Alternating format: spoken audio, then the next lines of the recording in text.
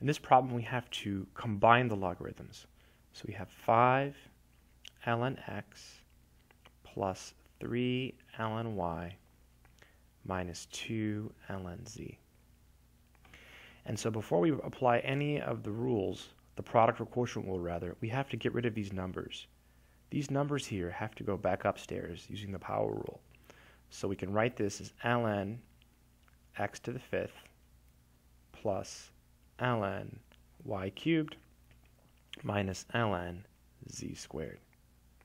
And now we can apply the properties. So this piece here, we're going to use the product rule for that piece, okay?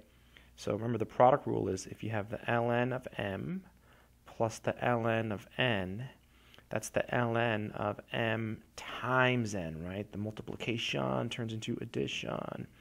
So this is ln x to the 5th times y cubed minus ln z squared.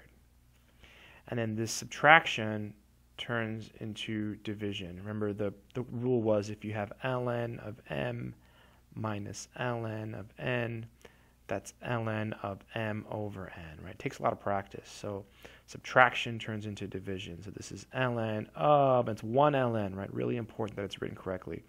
X to the 5th y cubed over z squared. And so that's the answer. So let's type it in. ln, whoops, didn't show up. ln, parentheses. Now I'm going to hit the fraction key here. There we go. X to the 5th,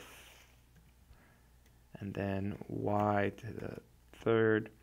Notice I don't use the little buttons here to get the exponents. I don't use these buttons down here. I try to avoid it. It's too much work. You can hit shift and 6 to get exponents. So like z, and then I'm going to hold shift and hit the 6, and it does that. It's magic. It's great. And then parentheses. Check answer. Yep, that's it.